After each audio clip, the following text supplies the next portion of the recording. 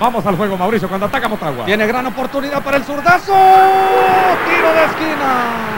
Sacar ese Sentadas disparo, por como Pepsi. observamos la Festejo, jugada que disfruto trae. más con También lo Pepsi. saludamos. Vamos al juego, centra Aquí se da Berrío. la falta. Víctor Bernardes va sujetando y después jala a Glenn Mitchell Brown. Estaba muy cerca Ricardo Zelaya y marca la infracción. Me parece que hay falta, no tanto por esta, sino por esta. Aquí con el brazo derecho, fíjate, lo jala a Glenn Mitchell Brown.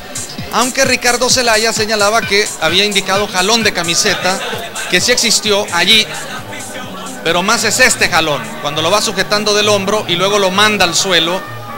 Estaba frontal Ricardo Zelaya y marcó la infracción, pero Emil perdonó.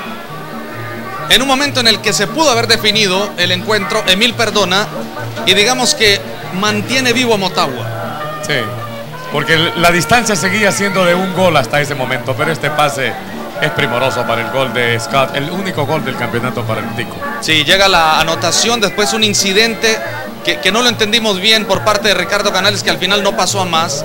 Creímos que le iba a reclamar al auxiliar una posición prohibida, que al final no existió.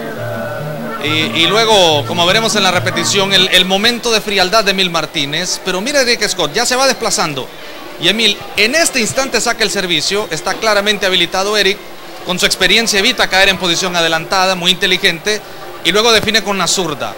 Eric Scott, que jugó muy pocos partidos en este torneo, Marlon, pero que comenzó a ser utilizado por el técnico ya al final en los encuentros importantes y se convirtió en uno de los factores fundamentales para este título del equipo sanpedrano, que rotó muchos futbolistas a lo largo de todo el torneo.